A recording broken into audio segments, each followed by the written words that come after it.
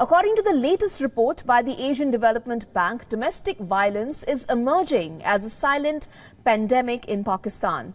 The report, titled Gendered Impacts of the COVID-19 Pandemic in Central and West Asia, further states the rising instances of domestic violence in Pakistan are posing challenges to society and the state.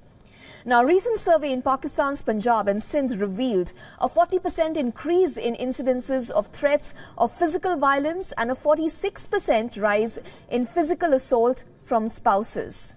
Now, 14% of women said they knew someone threatened with physical harm by their husband. 19% said they knew women who were physically assaulted by their husbands.